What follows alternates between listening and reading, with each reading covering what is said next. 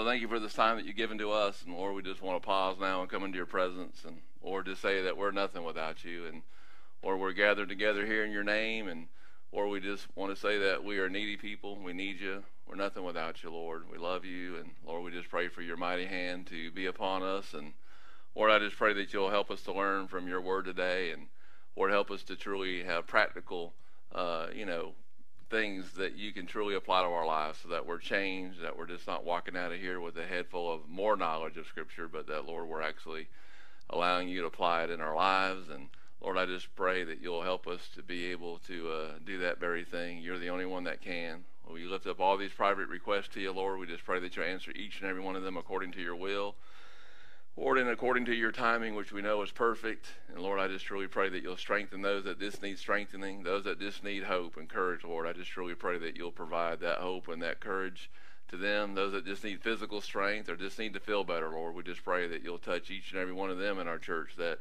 has cried out to you for healing, for relief, Lord, for physical comfort, whatever it may be, Lord. We just ask that you would supply all those needs as well. But Lord, we wanted to say thank you for how you're taking care of us. We just pray that you'll continually move mightily here, and that, Lord, you'll help us to have your wisdom, help us to not take a step without it. Lord, help us to fulfill your will. But Lord, thank you for these that are here. Thank you for our church. We just pray that your mighty hand protection would be upon it, that more would be saved, the saved would grow and they would serve, and Lord, just truly feel fulfilled. We just pray for eternal fruit from each and every one of their lives with the gift that you've given them. And Lord, we just pray for your mighty hand of power to be upon us. And we ask all these things in Jesus' name. Amen. Amen. All right, so let's do some Bible trivia. All right, so not just one person answering, but let's see if we can get a lot of people answering. How many books are in the Bible? 66 books. All right. How many authors? About 40. All right. Over how many years? About 1,500. Some will argue a little bit more, but around there. How many continents was it written on?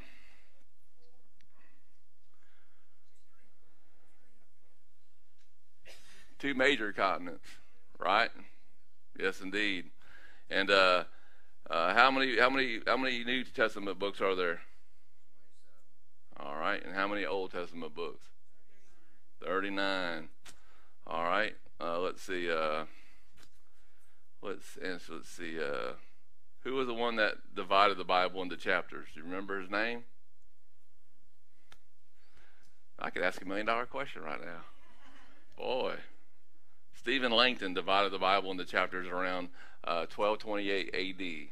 That was his name. So if you ever wondered where did these chapters come from, the Old Testament was divided then. And then also was divided into verses by a guy named R. Nathan, and that happened around A.D. 1448. And then there was a guy named Robert Stephanus who divided the New Testament verses, and that happened around 1551 A.D. So throughout the years, they begin to divide. But the first complete Bible with chapters and verses was what?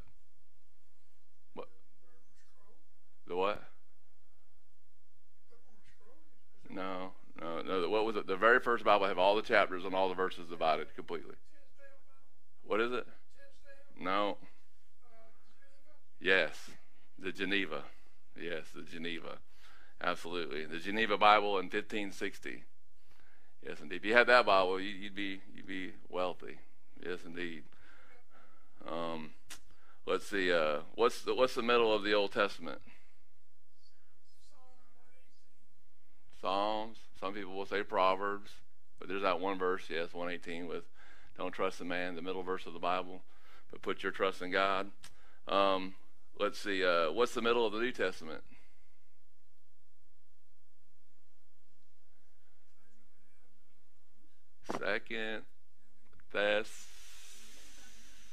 Second Thessalonians. All right, how many verses are in the Old Testament? Yeah, now I know every Bible is a little different, but this is approximate.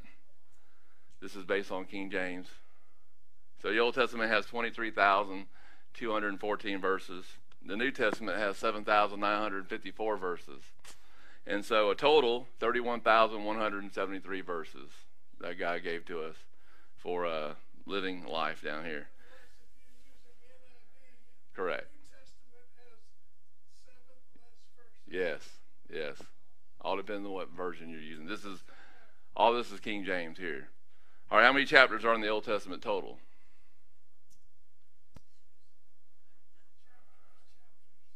Y'all didn't count? 929. How about New Testament? 260. So the entire Bible has 1,189 chapters in it. Interesting, right? How many words does the Old Testament have? Y'all didn't count all the words, man? Y'all just sit around one day and just say, man, I'm so bored, I'm just going to count all the words in the Bible? 592,439. Wow, that's just for the Old. But in the New Testament, has 1,181, 253 words. And if you put Old and New together, it's 773,692. Yeah. Did they count these before they had it? I doubt it. How many times has the Bible been translated? How many languages so far? Yeah. Yeah, it's close. Yeah, West Wycliffe is about that. And yet there's so many more languages still to translate it in. Can you believe that? They estimate over 2 billion people on our planet haven't heard the name of Jesus. Wow. So in America, we think, well, man, are you serious? Well, I mean, I've met kids in America that have not heard the story of Adam and Eve or Noah's Ark right here in this country. Well, yes, ma'am.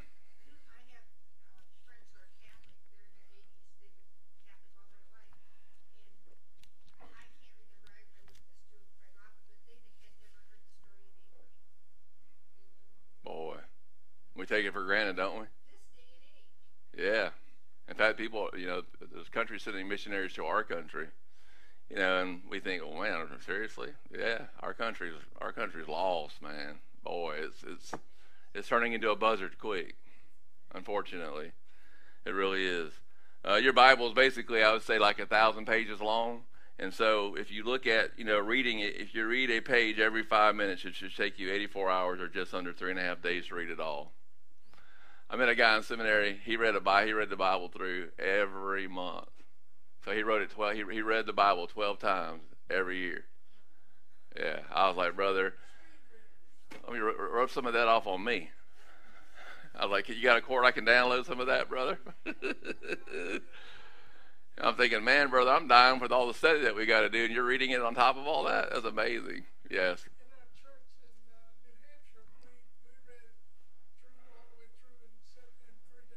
3 days? Oh, wow. Oh, okay.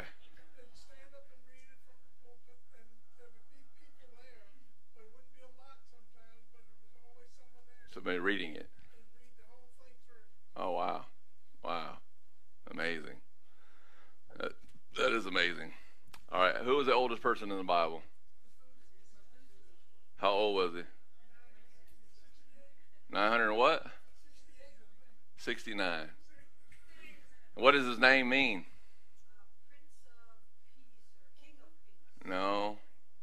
Methuselah. Yeah. That's what it means. Right there. His death shall bring. And when he died, guess what happened? The flood. So that he was like God's walking grace clock. Hey, so when this guy right here dies, this is when my grace ends for you. Yes, ma'am.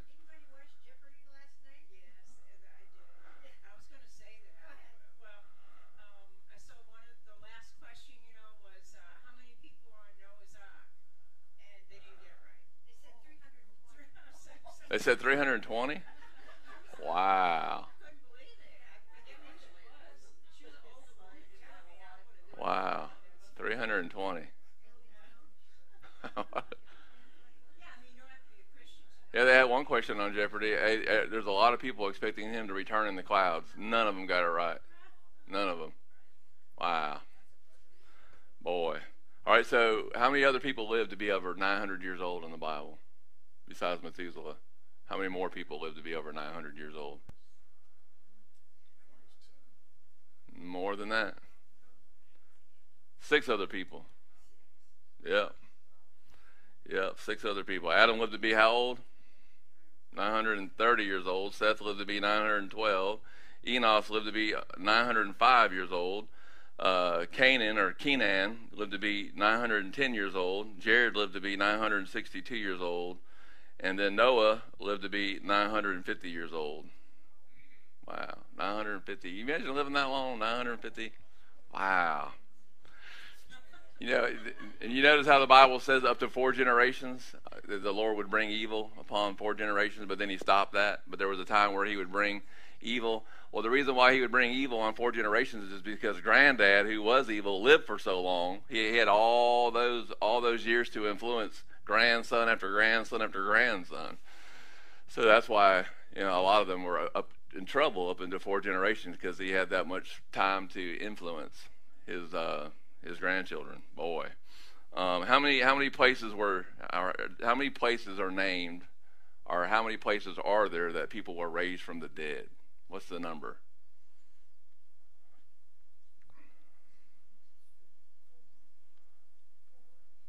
What's that? All right, so he says 4. Anybody else have another number of how many resurrections the Bible talks about? People being raised? There's a total of 10. 10. You got Elijah, who raised the widow's son. You have Elisha, who raised the Shunammite son. A dead man came to life when his body was set on the dead bones of Elisha. Remember how his body touched Elisha and he came back to life? Jesus raised the widow's son.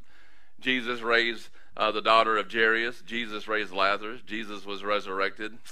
And then many dead saints came out of their graves after Jesus' resurrection. How many saints came out of their grave? Over 500. And that was the wave offering. If you look at the offerings, you can tell all that's connected to all the offerings. Really, really cool. The first fruits, you know, when that first wave was resurrected, that was like the wave offerings. Now, what's unique about Jesus' resurrection versus anybody else's in the Bible? What's that? He didn't die. Correct. He's the only one that didn't die. He was raised from the dead and stayed raised. He never came back, never had to be raised. Like, think about Lazarus and all them going to heaven. And then the Lord saying, well, you got to go back. Sorry. I got to go back. After seeing all this, I got to go back. Please, no. Boy, oh boy. Son. So, who was the first left-handed man in the Bible that was mentioned? And this is important, man. It was a king. Yeah. Starts with an E. Ehud. Ehud was the first left-handed man in the Bible mentioned.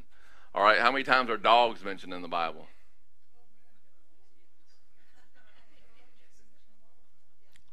Are cats mentioned in the Bible? No, but dogs are. 41 times. 41. Ostriches are mentioned twice in the Bible. Let's see. Did everybody ever speak the same language in the Bible? And when was it changed? And why was it changed? So what was their sin? Pride. Okay, what else? What else was their sin? There's a direct one. I'm looking at one very specific. That Jesus told it to, or not Jesus, he was there, but God told it to Adam and Eve and said, do this. What did he tell them to do? And then do what? Scatter, right? So what were they doing? They were multiplying, but they weren't scattering, right? So they were directly disobeying God by not doing what he said. And then what would you call that? I would call that Satan's first attempt to have a one-world religion, one world order, one world everything. So you can see that he'd already tried it, and he's going to try it again. And but God disrupted it. So when you hear people speak a foreign language, when you hear a different language, just remind yourself, that's because of man's rebellion. Man's rebellious. And that's why people speak a different language, because God confounded their language. Absolutely. There's only one boat mentioned by name in the Bible. What is it?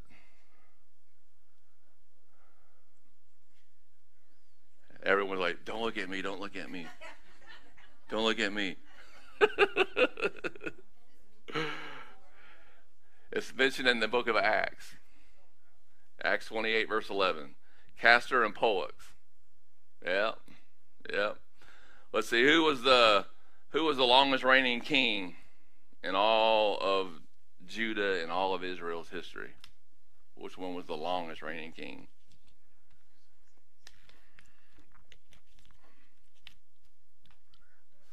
Manasseh. He ruled for 55 years. Yes, indeed. What did Adam and Eve eat in the garden? What's that? Okay, I'm so glad. I'm so glad. And thank you, Jesus. Thank you, Jesus. This church has been taught right. No one said apple. Man, thank you, Jesus. Yeah, a lot. You'd be surprised how many people say apple. Yeah. Oh, I didn't hear you say it, brother. I didn't hear you say it. But it's apple. It doesn't say what he ate. It said the tree from the knowledge of good and evil. So it doesn't say what it is, but that urban legend or whatever you want to call it. A lot of people think Adam's apple and all that kind of stuff, and yeah, but it's not mentioned at all. And with the term apple of his eye in Deuteronomy 32 verse 10, what is the word apple there in the Bible in Hebrew? You heard she's the apple of my eye. What does that word in the Hebrew really mean when he's referring to Israel as being the apple of his eye? The word is pupil, the pupil. So in other words, when you mess with Israel, it's like you're like poking God in the eye. Have you ever poked yourself or got poked in the eye? How irritating that is. Well, you don't want to irritate God, amen. Boy, you don't. You don't want to do that. Absolutely. All right. How long was Noah's Ark?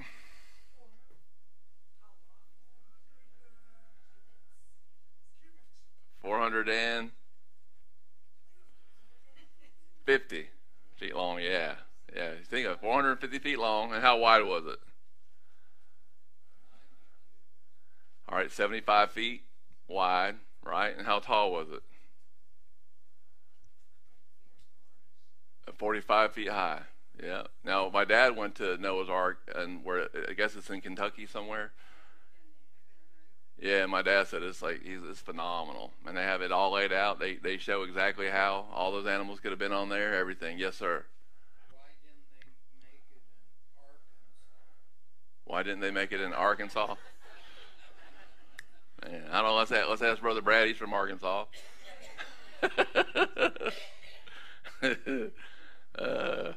Yeah, but I would love now. That would be a fun trip to take, would it not? I would love for our church to plan a trip to go see that, because the Creation Museum is right down the road from it, and that's phenomenal as well, where they prove that it's a young Earth and all of those things.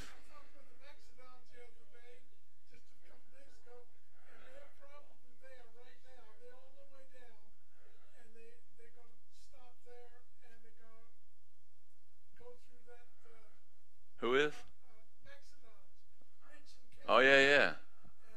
Oh sweet. They're making their way down here. Yeah. Fantastic. I would love to go to that. That would be fantastic. My dad said it was phenomenal. Let's see.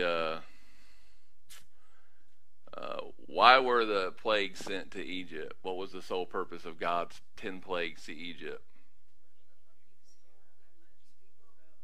But who were the plagues against? No. No. They were against the people of Egypt, yes, don't get me wrong. But they were specifically designed to be against every single false Egyptian god. So God was proving, hey, all these like frog gods and all the stuff that you pray to, I'm going to be God over all. So he was showing them, hey, I'm God over all your false gods. Yep. All right, how much did Goliath's armor weigh, according to 1 Samuel 17, verse 5? About 125 pounds. Well, that's a lot of armor. I mean, have you ever had like a 70-pound backpack on your back? And you imagine carrying 125 pounds? Boy, wow. And what did David do with Goliath's armor? Did he keep it, or what did he do with it? He kept it. And what else did he do with the sword? He kept it. Remember how he kept it? He cut his head off and he kept it. Yes, absolutely. I probably want to keep it too. Look how awesome God is, because I couldn't even pick this up by myself. Yes, indeed. And let's see, how many wives does Solomon have? Yeah, and how many concubines? 300. So that's 1,000 women. Man, it would take him over 3 years just spend one day with just wow, boy. All the guys are thinking. I know what they're thinking. I'm not going to say it out loud either. 700 wives? What? What? Are you crazy? I was kidding.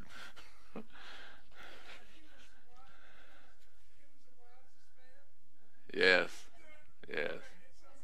Wisest man, except for that part of his life. Oh my goodness! Oh my goodness! All right, so I've been thinking about this. The jury is still out, but I think I have it right. Who was the first person to be saved in the New Testament? In the New Testament, yeah. I mean, the Old Testament saints got saved the same way by putting their faith in God, but who was the first one saved in the New Testament?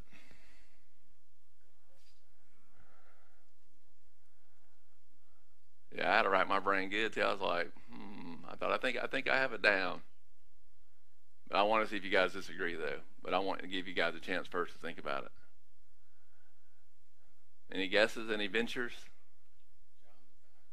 Man, he nailed it. That's who I said. John the Baptist. That's who I think was the first person saved in the New Testament.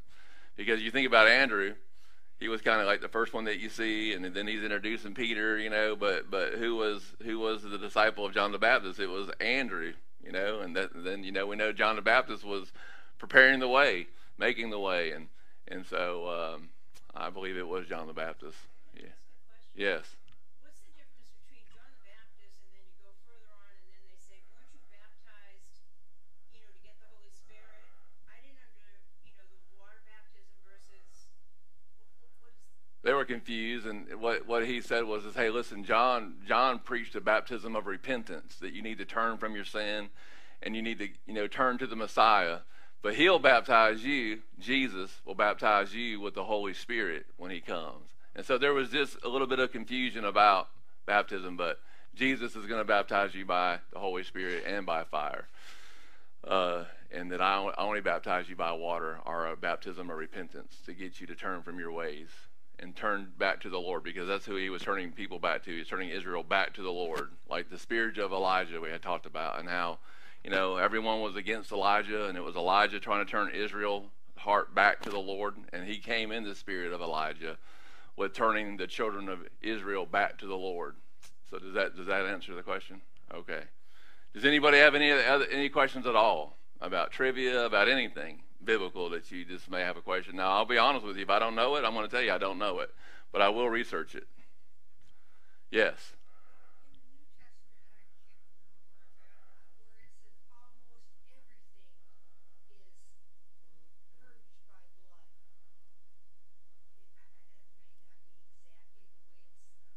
Yeah, and I think in the original language it talks about it being the only way that you can get forgiveness is through the shed blood.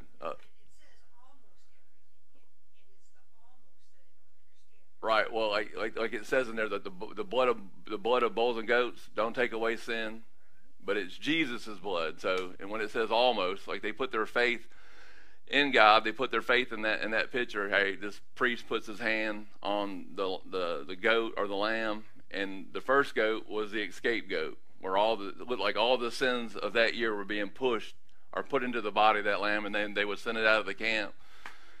And then Jesus also died outside of the camp. He died outside of the gates of Jerusalem in the same way, because they had to die outside in order for the sins to be taken away. So that's why Jesus died outside the gate. And so then they would have a lamb that they would also sacrifice. But Jesus did both. He was the scapegoat as well as the one who took our sin.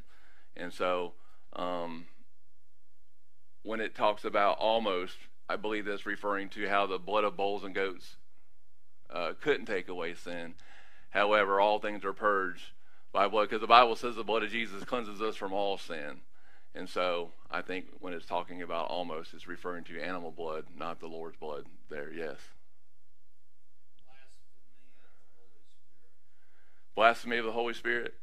Yes, there's a lot of people that think they've committed that, you know. And I always tell the people that have ever said, hey, you know, I think I might have messed up and I think I might have blasphemed the Holy Spirit, you know, and they're all worried about it. Well, the ones that are worried about it haven't done it. It's the ones that don't worry about it. They have no conscience when it comes to that. You know, and when it comes to blasphemy of the Holy Spirit, in order for that to happen today, the way that you blaspheme the Holy Spirit is by rejecting Jesus, ultimately. You know, if you die rejecting Jesus, that is blasphemy of the Holy Spirit. Why?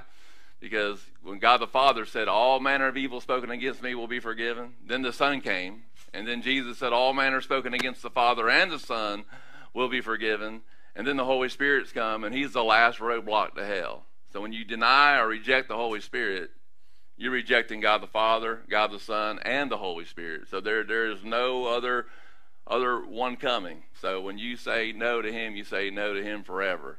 And unless God had mercy on you and comes back and grants you another opportunity. Does that make sense to you? But the reason why the Pharisees were guilty of it is because when Jesus did miracles, they contributed the works of the devil to the Holy Spirit. And basically what he was saying is that, man, you've completely blasphemed God. You know, the devil, number one, devils can't do this. Number two, you know that it's got to be a work of God doing this. And so when they saw the work of God, they contributed it to the work of the devil. And when they spoke what they spoke, it was just showing that they were already guilty of rejecting God because their hearts were completely hardened. Or they would have never said what they said. They would have never contributed to what Jesus was doing to the works of the devil. But because they did, it just showed already that their hearts have already crossed the line. They rejected the Lord in their hearts. And as a result of that, that was their last straw, is that they blasphemed the Holy Spirit to where they were no longer going to be given an opportunity during that time. But now in order to do it, Jesus would physically have to be here to do that, but he's not. So blasphemy of the Holy Spirit is when you reject the gospel and say no. And if you say no for the final time without giving your heart to Christ, well, then you're unforgiven forever. Yes. Well, her question was, what sin is not covered by or washed away by? Oh, I'm sorry, I missed that. Yeah. Well, I would say. That's what I was saying was blasphemy. Oh, okay. The Holy Spirit would be the only. Yeah, that's the only unpardonable sin is when you reject Jesus and you die in that state. That's the only unforgivable sin. Every other sin is forgivable except for rejecting Jesus Christ as your Lord and Savior. That sin is unforgivable when you die in that state. And that's why you have to be alive, breathing air. Today is the day of salvation, the Bible says. Absolutely. But think about how horrible that sin is. You think about all the sins that were committed during the World War II in the concentration camps. All that despicable, horrible, unspeakable things that they did, and yet there's a sin worse than that, and that is rejecting Jesus. You know, because the Bible in John, 1 John, commands people to believe the Lord Jesus. Believe on the Lord Jesus. It's a command. So if you don't believe, then you're sinning against God because you're not believing, you're not trusting in who he is. You know, that painting on the wall, if I were to say to you, hey, who painted that? Would you argue with me that there's a painter? Now you might argue over who was the one that actually painted it, but however, how do we know there's a painter?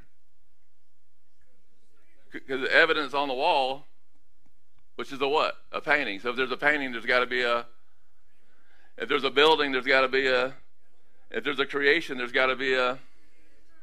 You see, so atheism is never ever a head problem. Atheism is a heart problem where they willfully want to become ignorant and push truth down or put truth out of their mind and heart and replace it with error. Boy, yes indeed. But I'm sorry, but I hope does that answer your question? Does that everybody's good with that? All right, any other questions? Yes. Jesus says, I go to prepare a place for you. Yeah. If that were not true, I would have told you. Correct. I don't understand why he said it like that, because that doesn't make any sense to me. I understand he's going to prepare a place for us, but if it were not true, I would have told you. Why did he tell us something that he wasn't going to do? I think he was doing it just for us being human. Hey, I'm telling you that I am going to prepare a place for you. So in other words, don't doubt me or I wouldn't have told you this. I wouldn't have told you. In other words, what I'm saying to you, everything that I say to you is true. Everything that I say to you by definition is a promise that will be kept. And so I think for human benefit, he was saying, hey, man, listen, I wouldn't be saying these things. Everything that I say is absolutely true. And so I just think it's God just showing us his way of being patient and gracious with us. Does that make sense? Yeah. Mm. Yes. Well, too, a lot of people think, oh, you die and that's it. But Jesus is saying, no. He's going to prepare a place, so there is a place after this. Correct. So if you think, oh, well, just do what you want, because when you die, there's nothing else. Yes. So in other words, that too, brother. Yes. Hey, there is another place when you die. There's a place that you're going to go. We're looking for not built with human hands, but God's hands. And so and I just think the Lord also knew that the disciples also struggled to believe all throughout the Gospels. When you read, hey, you're not able to handle this right now. But then later on, you can see where God opened up their mind to understand what was being said. So I think that He spoke to them on a level that they could totally understand. Yes, indeed. Yes. In Hebrews 9, in chapter Hebrews 9, verse 8, and we're talking about Jesus being the better, the high priest, rather than Yeah. okay.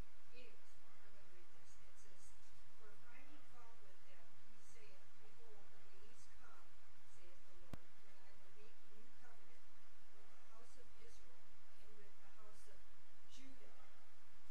Is that the reason, or is there any connection there of Christ coming out of Judah and not of Levi with the priesthood? So what verse are you reading? 8, at the end it says, Chapter 9, verse 8. yeah, a new covenant with the house of Israel and with the house of Judah. Chapter 9, verse 8. The Holy Ghost is signifying the way. Hebrews. Yeah, I mean Hebrews chapter. I'm sorry, 8. I'm sorry. Hebrews chapter 8. 8, yeah. Oh, 8:8. Okay. And the last ending there, I will make Okay, so that if the first covenant had been faultless, then there should have no place been sought for a second. So that's talking about the Old Testament and the New. That's not what I asked him, but he's got a separation. He's got Right. with the house of Judah and with the house of with Israel.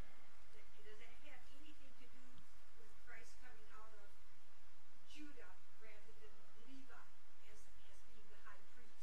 Yeah, the line out of the tribe of Judah. Yeah, he had to come from Judah. Absolutely. I mean, That's is that why that's the kingly line. yeah, but is that what this is suggesting, I guess is what I'm saying.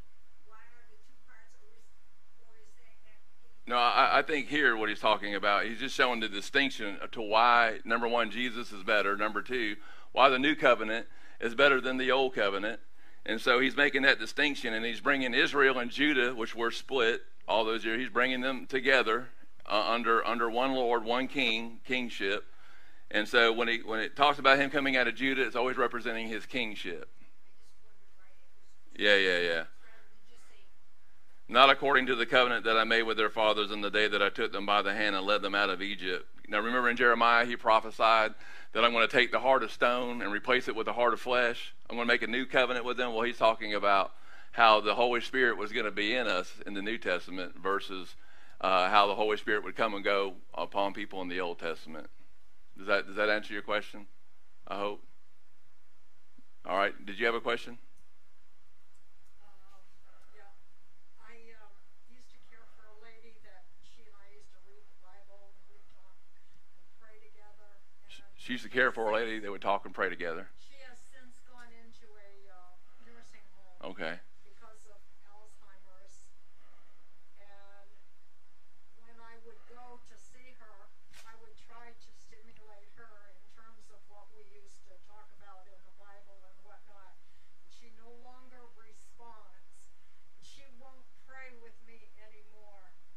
That's not rejecting the Holy Spirit, is it, when someone is so mentally ill I would say no. I would say no. They can't talk. Yeah. When their mind goes like that, I would say No, at that point. Someone was trying to tell me that the Holy Spirit leaves her. Oh I no. said, no, I don't No, if think she's so. truly born again, No. no, you're truly born again. The Spirit of God stays with you. Yeah. Yeah, I'll never leave you nor forsake you. Never. Never means never. Leave you, that means leave your body. Because if they did leave your body, then you would lose your salvation, because the Bible says in Romans 8, those that have the Spirit of Christ are His, and those that don't have the Spirit of Christ are none of His. So you have to have the Holy Spirit to be saved. So yes, if somebody got dementia or completely just, their whole memory got erased, they would still be saved. And God has their record in heaven, absolutely. On that comment, the Holy Spirit to be saved. In the Old Testament, though, it was different. Yeah, He would come and go.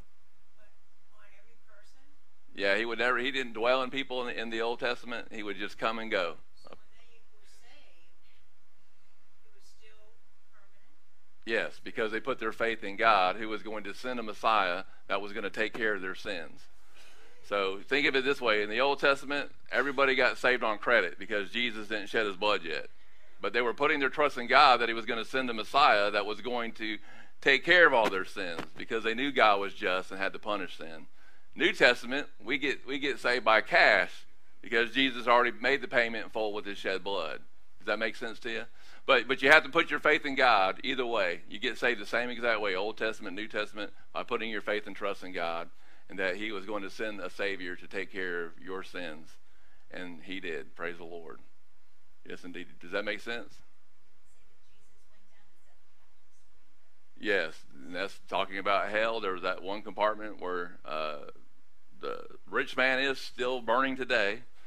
And then there's the other side, which was Abraham's bosom, which was paradise. And but the Lord had to be able to keep them in a place because the blood of bulls and goats didn't take away their sin.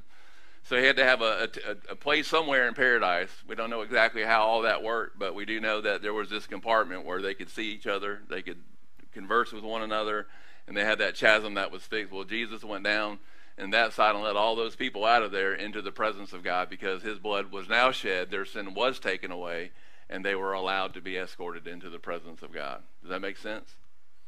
So one side of it's empty, the other side is still filling up, and then that side is going to be emptied out at the great white throne. God's going to pull all those people out of hell. They're going to also receive a new body themselves, because the Bible says those that knew their master's will and didn't do it will receive many stripes. Those that didn't know their master's will and did things that were wrong will receive few stripes. Remember what Jesus told Pilate? Remember what they said? I couldn't believe they said it, but they said it. They said, "Let His blood be on our head." That was the last thing they should have said. Boy, that was the last thing they should have said. But remember what Jesus said to Pilate? They have the greater sin. They have the greater sin. And why would Jesus say it's going to be more tolerable in the day of judgment for Tyre and Sidon than it would be for that generation that He was preaching to? Because He says, if Sodom and Gomorrah saw the miracles that I've done, man, they would have repented a long time ago in sackcloth and ashes. And here you have the living Word, God Almighty in the flesh, before you doing these things, and yet you still don't believe. So it's going to be more tolerable for them because of their ignorance of my word than it will be for you, who here I am standing before you, giving you the living Word, because I am the living Word. Wow. So God teaches us that there's going to be degrees of punishment in hell. And so when they stand before God at the great white throne, it's not to determine whether they go to heaven or hell. No, they're going to hell, but it's to determine their punishment for the rest of their eternity in the lake of fire. Boy. That's why the Bible says in Romans, you're storing up wrath for yourself. So the more you sin, you're storing up more and more and more and more of God's wrath. You're storing it up. And so it gives the idea that, hey, man, that bill's coming, and that bill will be paid. And you could have had it paid by your insurance man, Jesus, but if you didn't, then you're going to pay for that bill yourself, and that's going to be eternity in hell, separated from God for forever. Boy, yes, indeed. Are there any other questions? Yes.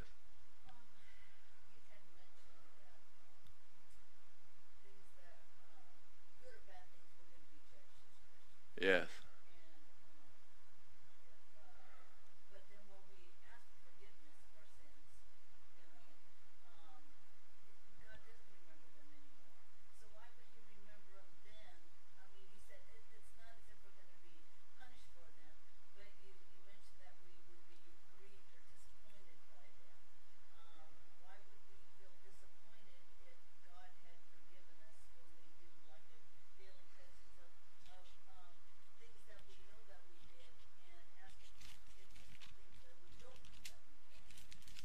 turn in your Bible to 1 Corinthians chapter 3.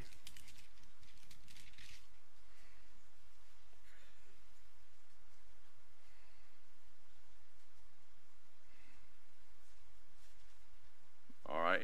So then he says, in verse 9, we are laborers together with God. You are God's husbandry. You are God's building, according to the grace of God which is given unto me. As a wise master builder, I have laid the foundation, and another buildeth thereon. But let every man take heed on how he build thereupon. Look at verse 11 of chapter 3 of 1 Corinthians. It says, for other foundation can no man lay that is laid, which is Jesus Christ. Now, if any man build upon this foundation, gold, silver, precious stones, wood, hay, and stubble, every man's work, every person's work shall be made manifest, for the day shall declare it, because it shall be revealed by fire, and the fire shall try every man, every woman's work of what sort it is.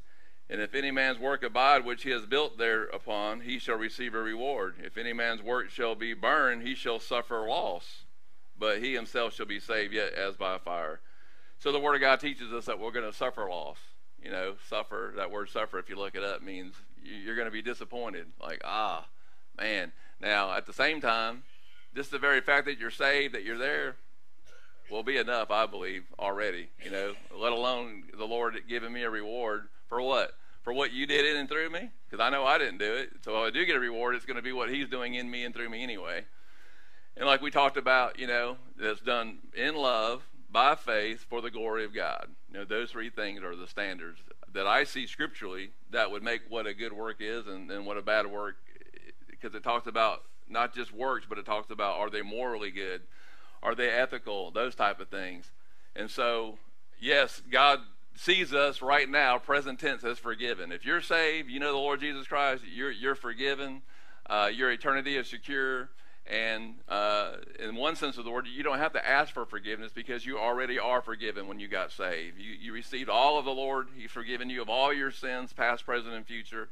Every single one of them are done away with. We're seated in the heavenlies, the Bible says, and that we're glorified. So he sees it all together, all from one end to the other. He sees it all together. So far as he's concerned, yes, we're forgiven. We're made righteous because of the gift that he gave to us. He took our sin. He gave us his righteousness. So positionally, every one of us that know the Lord Jesus are positionally righteous before the Lord. We're perfect in his eyes for all eternity. Now, however, even though I'm saved and I'm positionally made righteous permanently before the Lord, and he sees me as perfect because Jesus gave me his perfect righteousness, however, I still have to live out my life practically. So the Lord has to live out his righteousness that he gave me in a practical way, and that's what we call sanctification, making me, conforming you into the image of Christ more and more on a daily basis.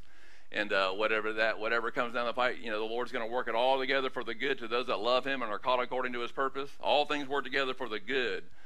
And so he's taking all that and molding you and making you into the image of his son, like it says in Philippians 1:6, he who began a good work in you will complete it until the day of Christ Jesus. And so when you look at suffering loss and those type of things, yeah, there's coming a day where the Bible says the former things will no longer be remembered, and all the tears are wiped away, and all the former things. And that means, you know, sin and everything formerly, God's going to completely erase our minds. But that doesn't happen until after Revelation chapter 22.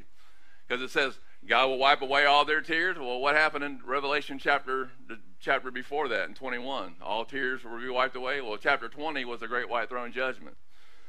And then it says right after that, then all the tears are wiped away. And then the former things are no longer remembered. So, yes, I believe in a practical sense, there's coming a day where we're not going to remember anything. All of our sins are going to be forgotten. Nothing's going to be returned.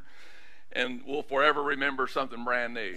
But until that time, because God does see it from beginning to end, you know, he knows my past, he knows my present, he knows my future. But from his standpoint, I'm still perfectly forgiven. I'm positionally made righteous because he's given me the gift of his righteousness. He'll never take that away from you. He'll never take that away from me. So far as I'm concerned, you know, that's why the Bible says in the Greek, you're being saved, you are saved, and will be saved.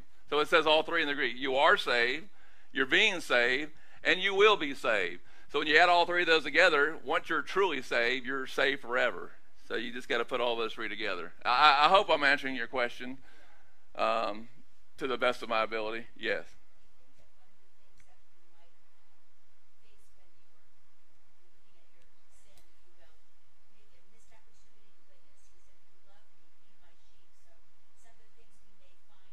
Right.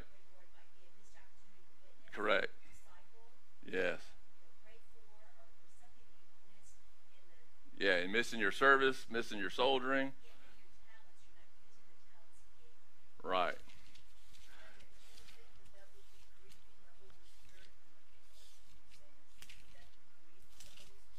Would what be grieving the Holy Spirit? Miss opportunities?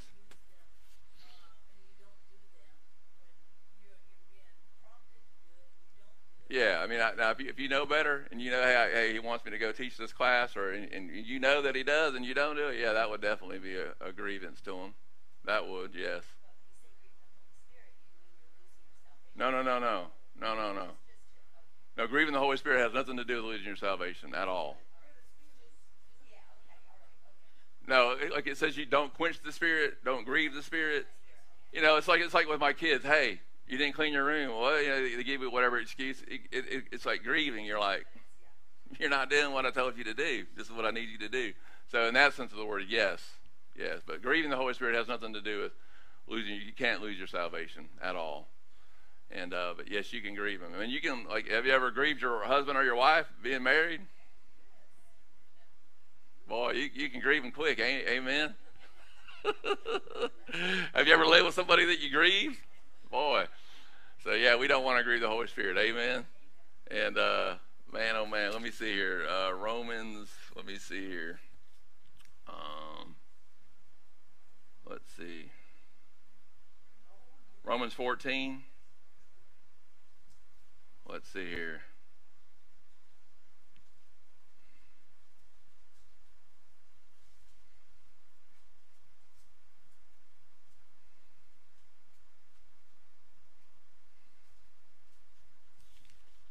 Let me look at where I want to go. Let's see.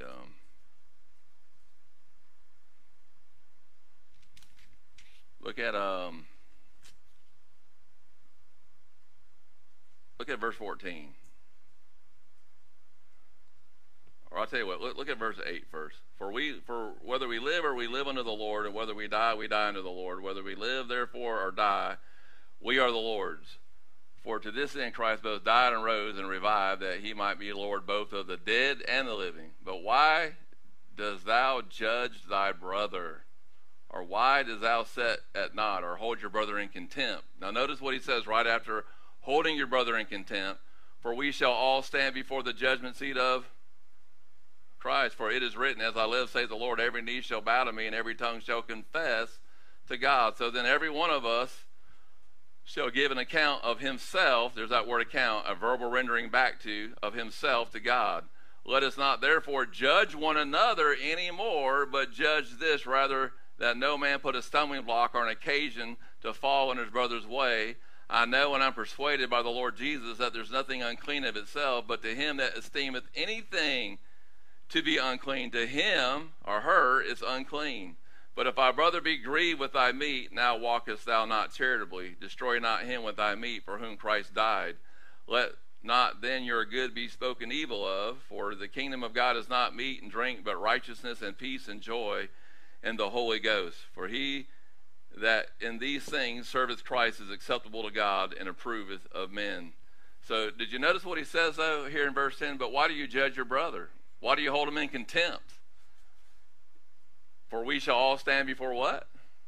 The judgment seat of Christ. So going back to saying, you know, as a Christian, you know, the Lord never tells you in his word to say, now you need to ask me for forgiveness in order for me to restore my fellowship. What does he say? If we confess our sins, he is faithful and just to forgive us and cleanse us of all unrighteousness. Well, when you look up that word confess in 1 John 1:9, if we, now the Apostle John is including himself in that. So he's saying, hey, I'm a sinner too. If I, John, confess my sins, plural, he is faithful and just to forgive us and cleanse us of all unrighteousness. So what is the basis of our fellowship with the Lord? Confession. And that word there, if, it's like a contract. If you do your part, then I, the Lord, am going to do my part. Now, I, the Lord, am not going to force you to confess your sin to me. I'm not going to force you to repent. I'm going to convict you. I'm going to show you your need to repent, your need to confess and turn from that. But I'm not going to force you. I'm not going to put a chain on you and make you do that. So if you confess, what does that word confess means? It means to say the same thing. That's what it literally means. Say the same, speak the same thing.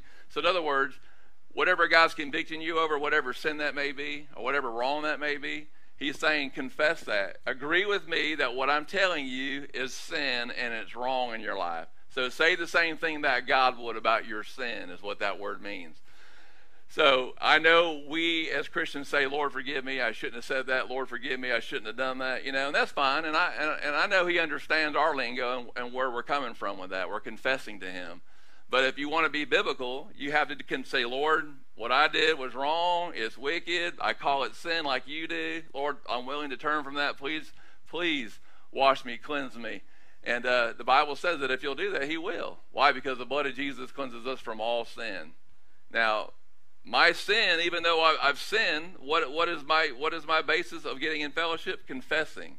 So I confess my sin to maintain my fellowship, never to maintain my relationship. My relationship with the Lord is always 100%. He loves me. Nothing can separate me. Did you even notice in Romans where it says nothing can separate us from the love of God, and then it goes to all the depths and the heights and all these things? Then it says nor things present. Nor things present. All right, that means present tense right now. Well, what is present tense here right now? Sin is present in the present tense, is it not? Nor things present, nor your sin can separate you. Why? Because the blood of Jesus cleanses you from all sin. So when we stand before him at the judgment seat of Christ, that's why he says, hey, why do you judge your brother? Now, why are you judging your brother? Why are you holding him and getting him? Don't you know you're going to stand before me one day and give an account of your life? So I think there's sins of commission and sins of omission. And the Bible talks about a sacrifice for God paying for all the sins that people were completely unaware of that they were guilty of. Well, when Jesus died on the cross, he died for all those kind of sins as well. Every single sin that you ever have sinned or ever will sin, he paid for it in full. Mark it down, period. So you're secure in him once you're truly born again. But you have to confess on a daily basis. That's why Peter said, well, wash me all over. And Jesus said, I've already washed you with my word. You're already saved, but you just have to have your feet washed. So confessing of daily sin is how we maintain our fellowship with the Lord and get close to him once again. So it's going to be on that day where, hey, you know what, Lord, I wasn't aware that I had an attitude towards brother so-and-so. I wasn't aware that I said it, and it came off that way, and I really hurt their feelings. Lord, you're absolutely right. Man, I confess that to you. And if that turns into wood, hay, and stubble because, you know, I didn't do it for God's glory, I didn't do it in love, I didn't do it for the benefit of other people or the benefit of his kingdom, whatever that may be in my service to him, if it wasn't done in love, by faith, for the glory of God, it's going to be wood, hay, and stubble. It's going to be burned up. And so I think I think you will suffer loss. Like, man, boy, you know, I see the seriousness of it now. I didn't see it then, and I'm so sorry. So I think, honestly, it's going to be where, notice how the Bible says he presents us to the Father without wrinkle or spot. Well, where are the wrinkles and spots coming from if we're truly forgiven and justified, which we are? So it's talking about the practical side of sanctification. As we go through time and space, God lives outside of time and space. He lives outside of creation. It's just like when I look at my car, somebody created that. If I created it, I can get inside my creation. I can drive my creation. I can do what I want to, but then I also have the ability to step outside of it. Well, God also lives and exists outside of creation. That's how awesome he is. And so when you look at Judgment Day, there's that practical side of it. You know, God doesn't exist in time like we do. He sees it all together. But for us, we got steps that we got to take. And one of those steps is the judgment seat of Christ.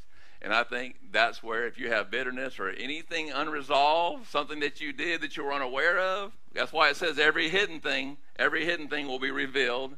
Then every man will have praise from God, according to 1 Corinthians chapter 4, where it talks about stewardship. It says every hidden thing will be revealed, every dark thing. Then everyone will have praise from God. So there's going to be a time where you're going to go stand with Jesus privately. All the things that need to be confessed. How do we get fellowship? How do we get all the spots and wrinkles ironed out? It's through that confessing time. Not condemning time, because you can't be condemned, but that confessing time. Okay, here's what remains. And then it says after that, then he's going to present you publicly, present you to God the Father, and then the Bible says that you will be rewarded openly. That's when you're going to get your treasures and all the things that you did for his service. But everything else will be smoothed out, wrinkles out, spot out, and he's going to present you to God the Father in that practical way in perfect righteousness. So look at the judgment seat as a time of getting the wrinkles out, the spots out, if you will. You know, those things that maybe you know. Now that you bring that out and point that out, Lord, I totally see it now. I didn't see it then. Lord, I confess that to you. I'm sorry. Whatever it may be, whatever it is we're supposed to say, I know we'll be instructed, I'm sure, but it'll all be smooth out, clean. But remember though, you're standing before the one that died for you, that loves you with all of his heart, man, who loves you more than you could ever love him. That's who you're standing before. So I think it's going to be a time of reverence, but it's going to also be a time of, man, Lord, regret. But I think it's also going to be a time of just, man, I'm so glad I'm saved. Amen. Amen. All right. Any other questions? I hope I didn't bore you today by doing this. Because if you have questions, man, please ask away. Yeah.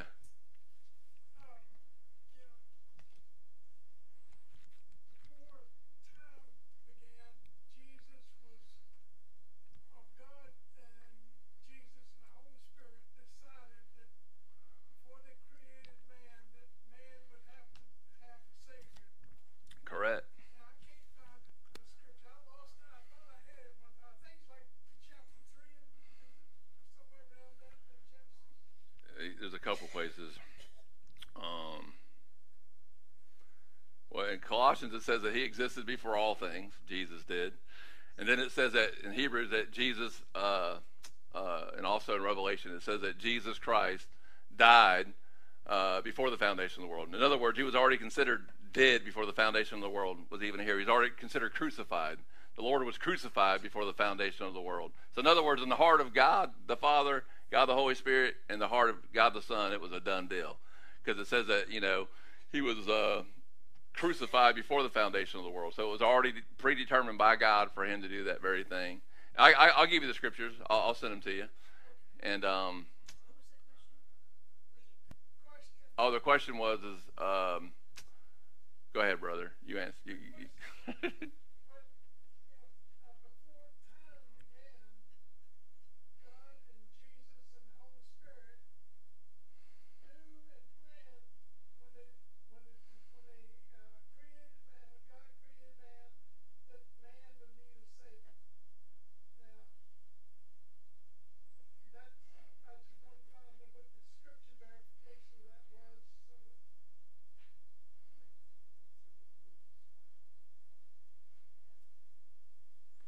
Revelation 13:8, all the inhabitants of the earth will worship the beast, and whose names have not been written in the book of life belonging to the Lamb that was slain from the creation of the world. So, once again, it was predetermined that Jesus would be crucified before the foundation of the world. And it was also mentioned that he died one time forever for sins. So it's very crystal clear. He died one time forever for all sins. So his death can never be repeated at all. And so he either died for all sin or he didn't die for any of it. And the Bible says that he did, because the Bible says the blood of Jesus cleanses us from all sin. Amen? So Revelation 13:8, it says, they were not written in the book of life belonging to the Lamb that was slain from the creation of the world. So Jesus Christ, as it says, that if he had to die for the sins of the world, then he would have had to start dying before the creation of the world as well. So that's why he died one time for sin forever. So yes, it was the predetermined plan before God created Adam and Eve that Christ would be crucified, because he knew that people would sin and mess up. That could be a very difficult question for people. Well, if he knew that, well, then why did he do this? And why? I don't know. I'm not God. All I know is that he sent his son, that you better believe, you better repent, and you better put your trust in him, because that's the only way off this planet.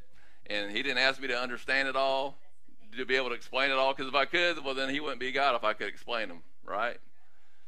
But it can be very difficult questions. Like, well, if he knew all that, well, at the same time, I like what one man said. He goes, the very core nature of God, what is it? What was the word he used? God in all of his perfections, every one of them are perfections, but, at his core is love. God is love. And the very fact that God is love, he can never go against his nature because the Bible says the Lord changes not. And so perfect love demands that people have freedom and have the freedom of a choice. Because if I make you love me or force you to do things or force you to stay or force you to feel a certain way about me, well, then what do you call a person that does that? That's a tyrant. So the very fact that God is love, his very nature dictates what he can and what he can't do. And one thing that he can't do is force people to love him or to like him or to choose him. And so that's why we do have freedom of choice. And I would say true free will was given to Adam and Eve because they didn't have sin in operation fighting them like we do. We have a sinful nature. We sin by nature, but we also sin by choice. But they really, truly, in the greater sense, had true free will, and they chose to sin against God without that sin nature, making him do it. So that was completely a choice that they had made themselves. Absolutely. Anybody else?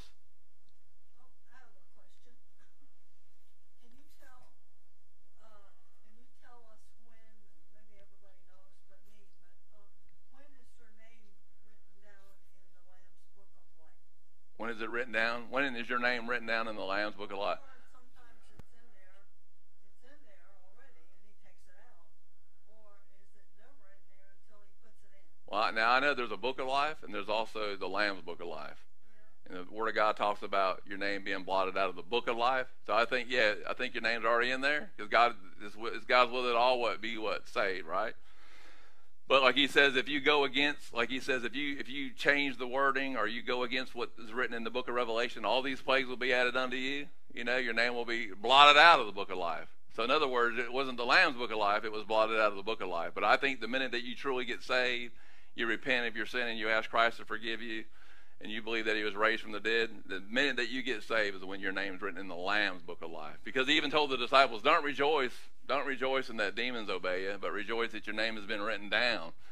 Already been written down. Yes, that would be the Lamb's Book of Life. Yes, I do believe God has a book of life with every single person he's ever created that's in it. And if they don't get saved, they get blotted out of that book. Not put into the Lamb's book and then blotted out, because then you would lose your salvation. But once you're truly saved, you're in that book forever. Nothing can ever blot you or take you out of the Lamb's Book of Life. But prior to getting saved, your name is in the Book of Life, or God's Book of Life, the general book, I believe. Yes. So that book is different from... I believe it is. God's Book of Life. Is that book also different from the books? The books, yes, plural. Scrolls. Because it says at the great white throne and the scrolls were open.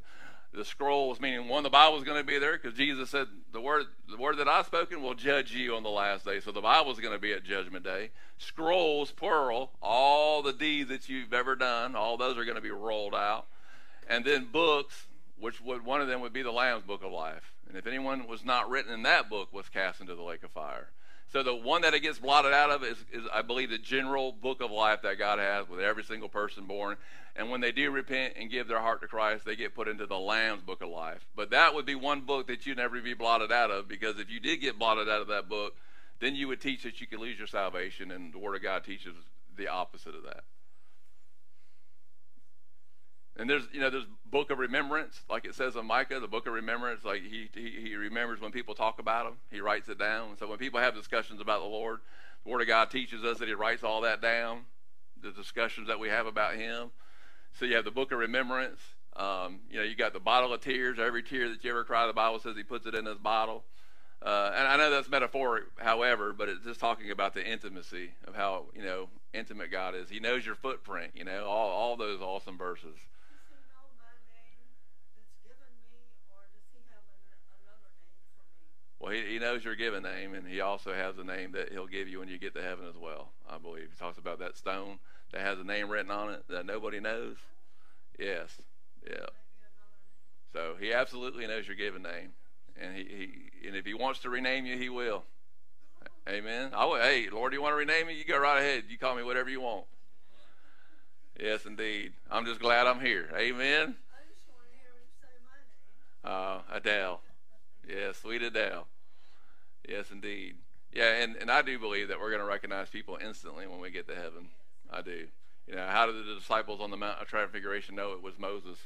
And how would they know that? They never even met him, and yet they knew instinctively who they were. You know, it didn't say that Jesus introduced himself. Hey, by the way, boys, this is Moses, and it didn't say that. It's like automatically almost knew him, and I think that's awesome. Yes, indeed. Seeing Jesus in his full Shekinah glory. Wow, man, that's gonna be what a day it's gonna be, man. Boy, what an awesome day, man, to meet all the Bible characters. Hey, Eve, I forgive you. I forgave you a long time ago. You know she's gonna get ribs, girl, man. You mess it up for everybody, man, son. and then you'll see my guardian angel. Just look for the one over there on the bench, all like this. Man, Lord Jesus, man, I wish you would have killed that joker 10 years ago, son. All right. Well, I figured we would take a break and just kind of do a general thing. I hope you didn't mind. Because I was fully prepared to do what we were going to do, but I figured, hey, maybe you got some stuff on your heart and mind and just want to get it out. Any other questions at all before we close? Yes, ma'am. What's the next lesson then? We're gonna look at Nehemiah, and then we're gonna move on. Who's after Nehemiah? Who can tell me? Who? Anna. Oh, Esther. Oh, Esther. Oh, yeah. And what's she famous? What was her famous words, or what was the famous words in that book? It's a one scripture that's quoted at all. When that book is quoted, that scripture is quoted. Yes. For such as a time as this. Have you ever had one of those moments? For such as a time as this? All right. Well, all hearts and minds clear? Well, I just want to say I appreciate you guys' love, your patience, your encouragement towards me, and I hope and pray with all my heart that these are beneficial to you. I truly do. And I thank you so much for your kindness. All right, let's go to the Lord in prayer. Father, thank you for this time that you've given to us. I pray now with all my heart that you'll be with us as we dismiss. Lord, help us to, man, prospectively, Lord, just remember that we're witnesses. Help us to invite people to come to our church. Help us to witness. Give us those opportunities. Give us the wisdom to see those opportunities, Lord. And Lord, I just want to say thank you for each and every one that's here. I pray with all my heart, Lord, that you will bless them for being here today. Help them draw close to you. Lord, help us all draw close to you. We just ask that you'll continue your mighty hand of protection upon us. And we ask all these things in Jesus' name. Amen. Amen. God bless you guys.